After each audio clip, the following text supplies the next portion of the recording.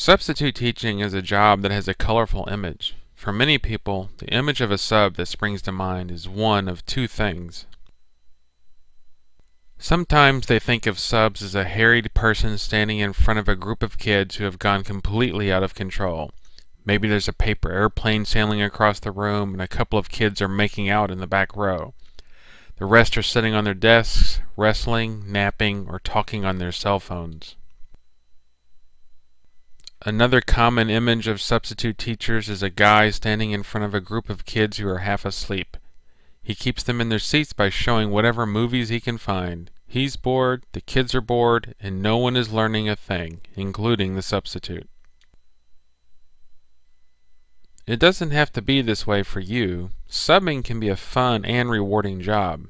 Substitute teaching has many benefits, especially in a world where traditional work days and hours are becoming more cumbersome due to financial responsibilities. Let's start off by looking at the benefits of being a substitute teacher.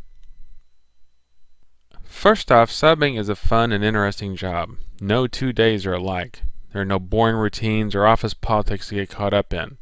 On Monday you might be teaching a kindergarten class, and then on Tuesday a high school English class, and then on Wednesday you might be teaching middle school science. Every time the phone rings, it's like taking on a new and exciting mission.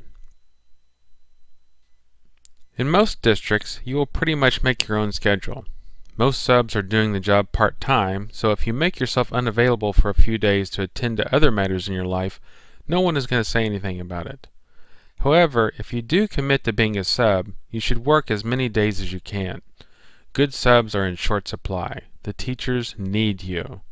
When a teacher has to miss a day of work and no sub can be found, it can be a disaster.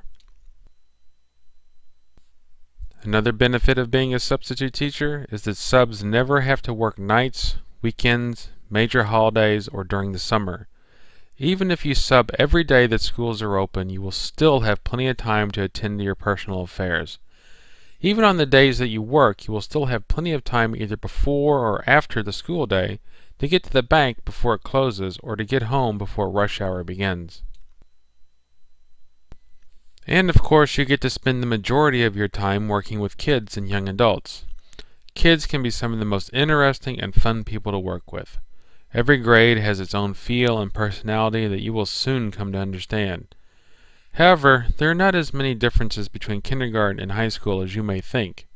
It can be tough at times, but the good days will far outweigh the bad days if you keep the right attitude. As you can see, there are many reasons to choose substitute teaching as a career or as a second income. However, there are some drawbacks that you need to keep in mind, and we will discuss those in the next video.